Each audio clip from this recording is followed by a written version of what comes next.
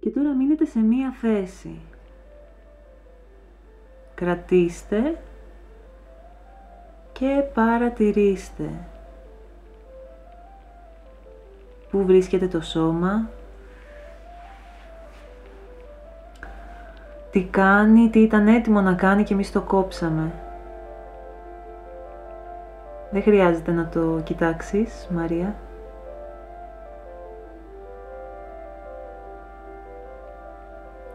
Και μετά από αυτή τη σύντομη παύση θα επιστρέψετε στην κίνησή σας, σε μια συνεχή κίνηση, σε 3, 2,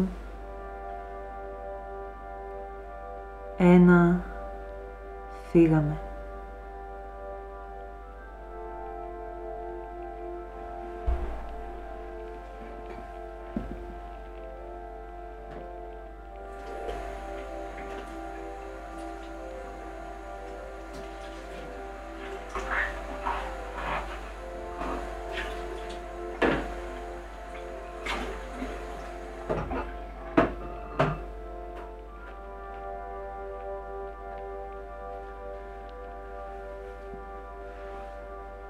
Ωραία. Ωραία, ωραία, ωραία. Και ενώ βρίσκεστε σε αυτήν την έξαλλη κατάσταση, θα σας εισάγω σιγά σιγά το νέο task. Μ' ακούτε? Κάποιοι έχετε βγει από το πλάνο. Κώστα? Είσαι εδώ? Είσαι εδώ, οκ. Λοιπόν, για τα επόμενα λίγα λεπτά χορέψτε σαν μόλις να βρήκατε ένα έξτρα μέλος στο σώμα σας. Ένα νέο άκρο. Μια ουρά ίσως, ένα πλοκάμι, ένα κοτσάνι, ένα μποστάνι. Κάτι.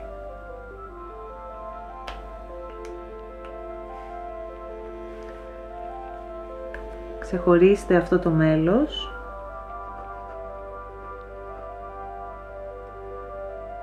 Από το υπόλοιπο σώμα και εξερευνήστε τη σχέση σας με αυτό.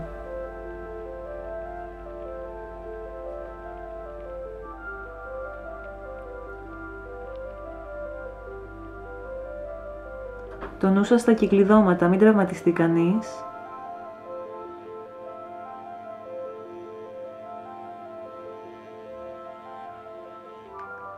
Κάντε ό,τι θέλετε με το έξτρα μέλος, τεντώστε το, συρρικνώστε το.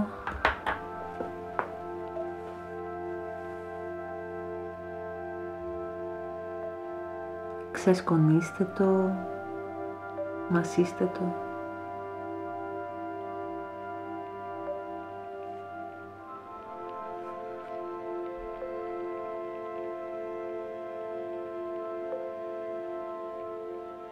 Συνεχίστε ό,τι κάνετε και όσο κάνετε αυτό που κάνετε, θα εντάξουμε σε αυτό την αναπνοή.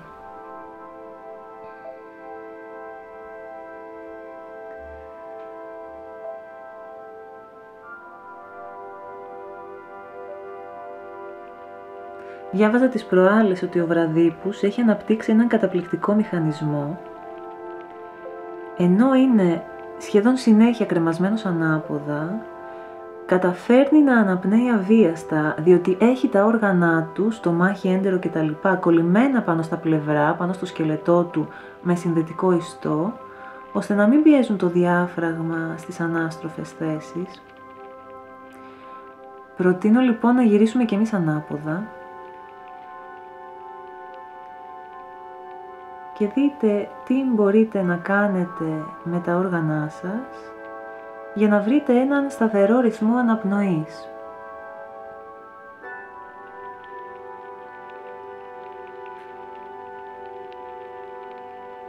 Με τη σκέψη σας στο μηχανισμό του βραδύποδα και ίσως με λίγη περισσότερη συνειδητότητα στο εδώ και τώρα.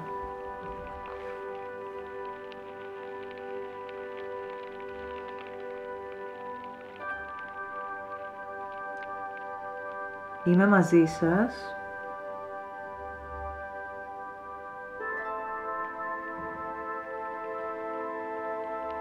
Εισπνοή.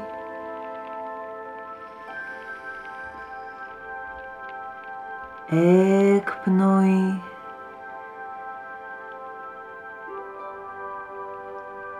Εισπνοή. Εκπνοή. Εισπνοή.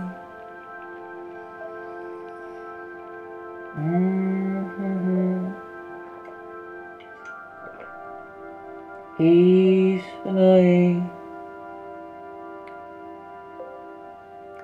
Εκπνοή.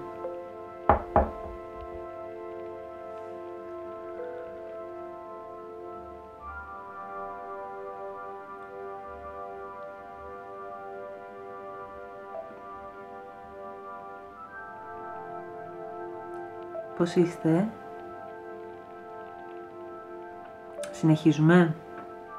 Αν ζαλιστήκατε, επαναλάβετε την ίδια κίνηση, την τελευταία σας κίνηση 3 φορές.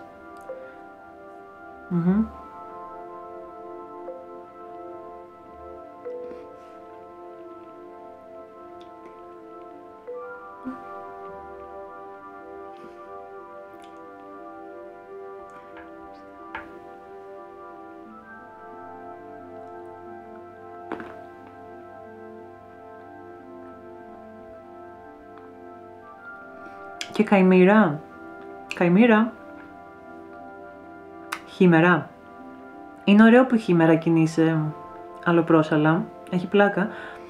Αλλά δοκίμασε να μείνεις λίγο ακίνητη. Και σκέψου έναν καλό λόγο πριν κοιμηθείς, πριν κινηθείς.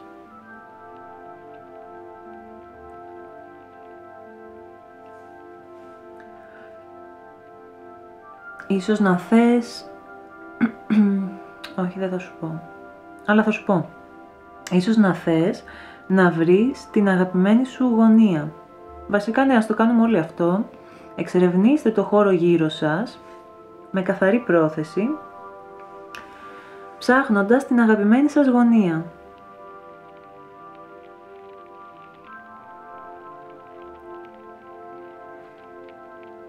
Με προσοχή όταν διασταυρώνεστε.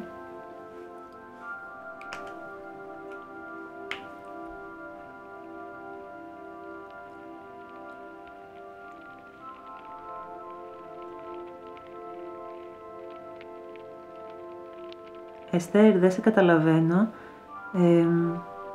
Διάλεξε ένα παράθυρο καλύτερα.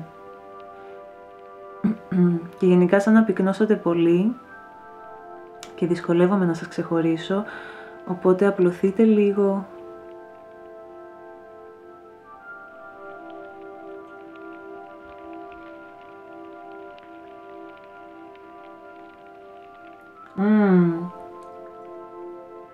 Μόλις συντονιστήκατε πολύ αρμονικά.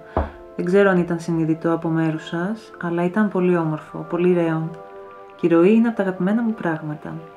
Από τις αγαπημένες μου λέξεις. Είχα μεγάλη ροή σήμερα. Έφραξη υδροροή. Όταν φτιάχνεις μαγιονέζα, το λάδι πρέπει να έχει συνεχή ροή, να τρέχει σαν κορδόνι. Η ροή εδώ τελειώνει και ούτω καθεξής. Βρείτε κι εσείς μία φράση, μία πρόταση που να μπορεί να εντάξει τη ροή μέσα της.